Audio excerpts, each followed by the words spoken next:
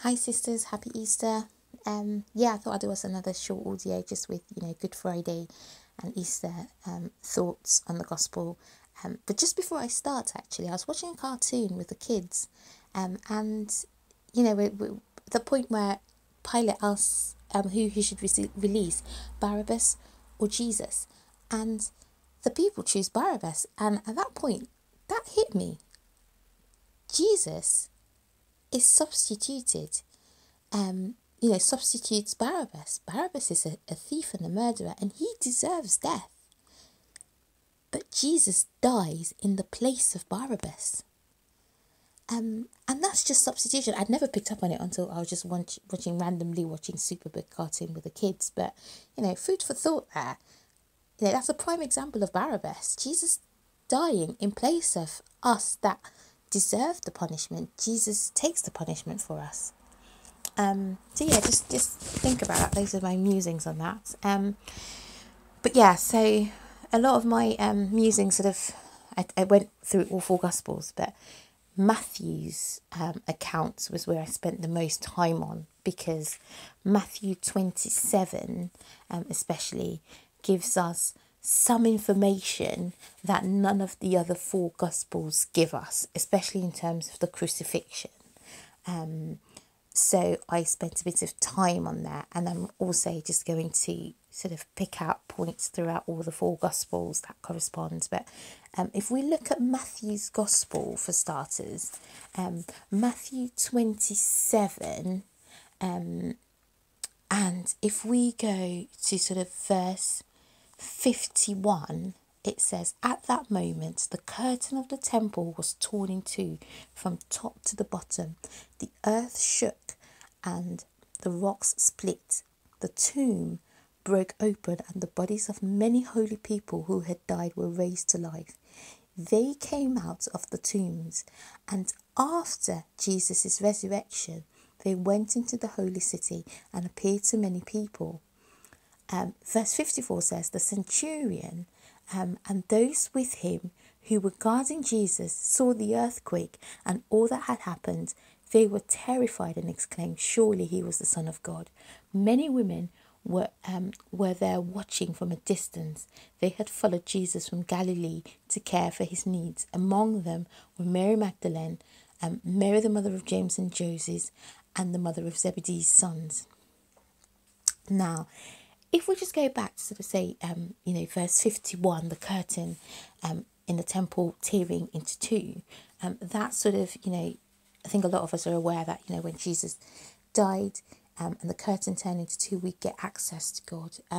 The high priests who had been instated, by in the line of Levi, the high priests don't need to atone for the people's sins anymore, because all of a sudden we can approach the throne of grace boldly in the name of Jesus Christ, who has atoned for our sins. No other atonement, no other sacrifices are needed, because Jesus is the ultimate sacrifice. And so at that moment, there is no difference between a Jew and a Gentile. So before, the Levites, the priests, could offer sacrifices to atone for the sins of the Jews. But when Jesus comes and he dies for all people. He dies for Jews and Gentiles. And so when the curtain is torn into two, Jews and Gentiles can approach the throne of God boldly through Jesus Christ. The Jews no longer need their priests, but neither do the Gentiles. All we need is to come in the name of Jesus, to be washed clean in his blood. And that's so important. And I know obviously there's that significance there, because the priests are no longer needed, but for the Jews they're no longer needed. But it also gives us Gentiles, it gives us access. It means that we are all one. As the body of Christ, we are all one, and we can all approach the throne of grace in the name of Jesus Christ. He also says there that the earth shook. Creation trembled when its maker died. I mean, so I can only imagine what the Father went through watching his son on that cross. And as the Creator succumbed to the weight of sin in the world, creation groaned under that pain.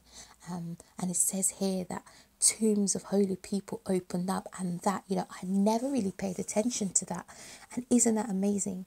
The tombs of holy people, it says, some versions say the tombs of saints, but you have to imagine these are people that had, holy people that had died before Jesus.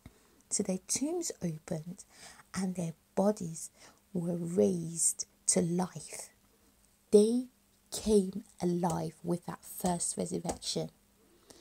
And if you want to think that some of these holy people would have been known in Jerusalem.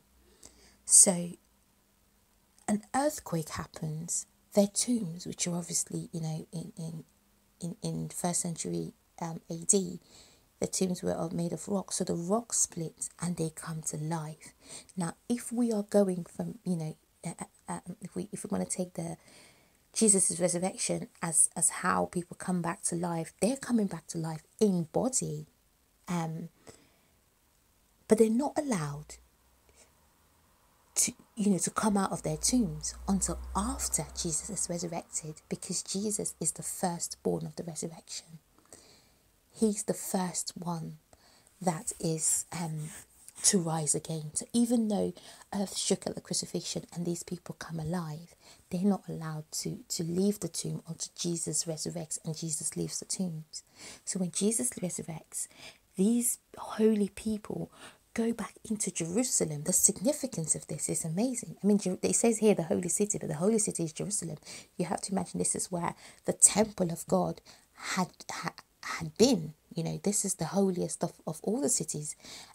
So these holy people who had quite clearly and quite openly believed in Jesus and in God, they're brought back to life when the Messiah is brought back to life. And what does God make them do? What did they do? They go back into the holy city where the curtains of the temple has just been torn into two. And so people that are seeing these holy people having been resurrected from the dead, that's a testimony. That's a testament to the Jews that the Messiah has come back to life, because who has power over life and death? Jesus has power over life and death.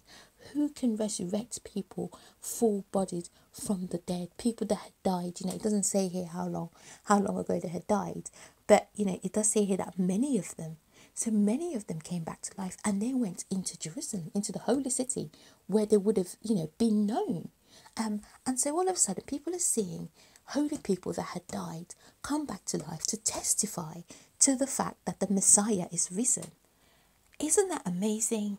Isn't that amazing? That's just, I'd never really, that little bit of Matthew's gospel, I'd never really paid attention to it. But that's just a wonderful testimony. And of course, it's different, isn't it? Because you think when Jesus raised a centurion's daughter, or he raises Lazarus, he doesn't raise them into eternal life. He raises them back to an earthly life, right? However, and they come back to an earthly life because Jesus is still alive on earth. So when he raises, for example, when he raises Lazarus from the dead, Lazarus comes alive, but Lazarus is to die again. When he raises the centurion's daughter from the dead, she's to die again.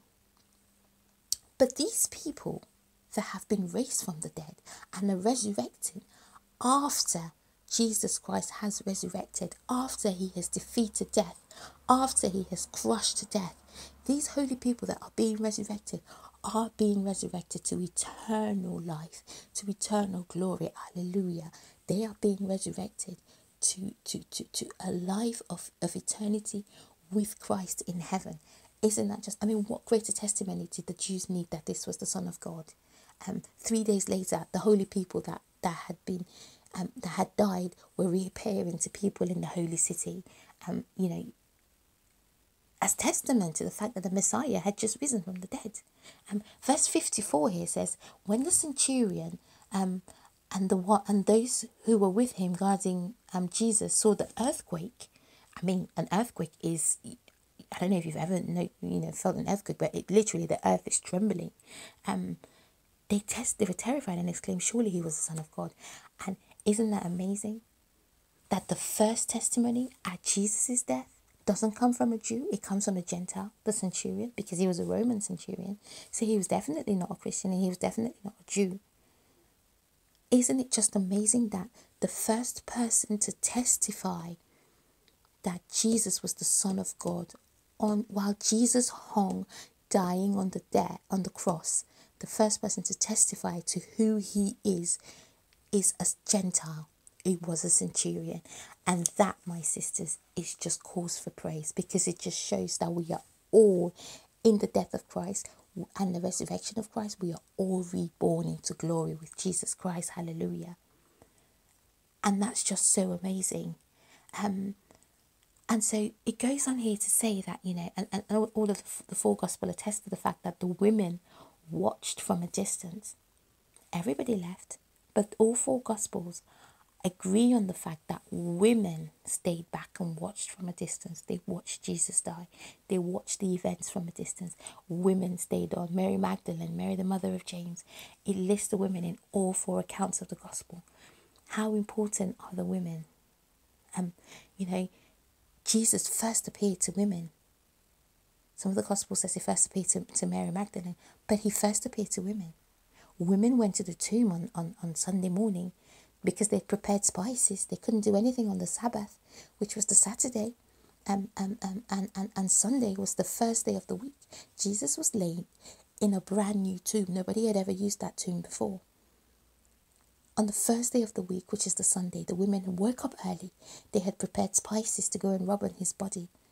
And when they get there, in one of the Gospels, it says that Mary Magdalene mistakes Jesus for the gardener.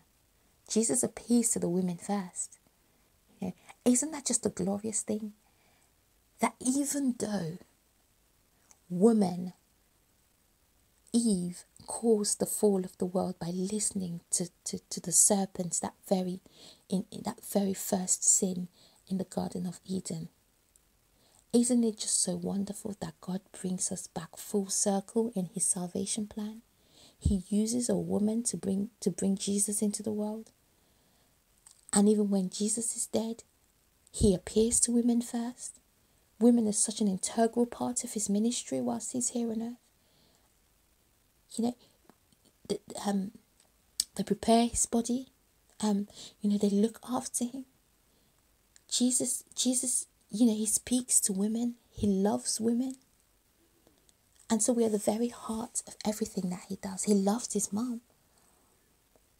And so it just gives me just so much joy and so much comfort that in a world that can be so patriarchal and a world that is so, sometimes women are dealt a bitter hand sometimes in terms of career and jobs and most recently, as we've seen in the news, security.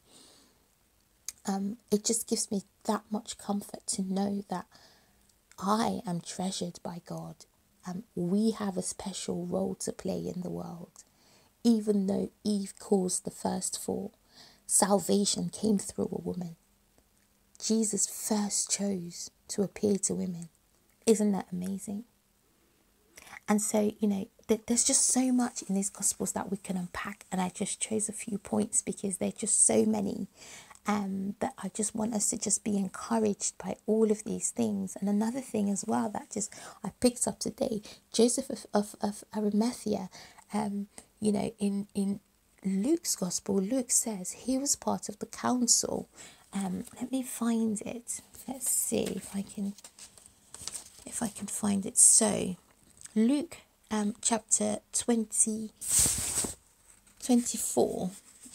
No, tell a lie. Luke 23, verse 50 onwards. It says, "Now there was a man named Joseph, a member of the council, a good and upright man, who had not consented to their decision and action. He came from the Judean town of Arimathea, and he was waiting for the kingdom of God." Isn't that amazing? He was part of the council, even though he had not consented to their decision to crucify Jesus and to kill Jesus. He was part of that council. And so what did he do? He chose to do the right thing. Going to Pilate, this is verse 52, going to Pilate, he asked for Jesus' body. Then he took it down, wrapped it in a linen cloth, and placed it in a tomb cut into the rock, one in which no one had yet been laid. It was preparation day, and the Sabbath was to begin. And so even though he was a minority in the council, and sometimes when we're in some situations, we can be the minority, and our lone voice might not carry weight. And those who are shouting the odds might get heard, even though, their answers are wrong and their opinions are wrong. But we know that we are saying the right thing, and we know that we are speaking the truth.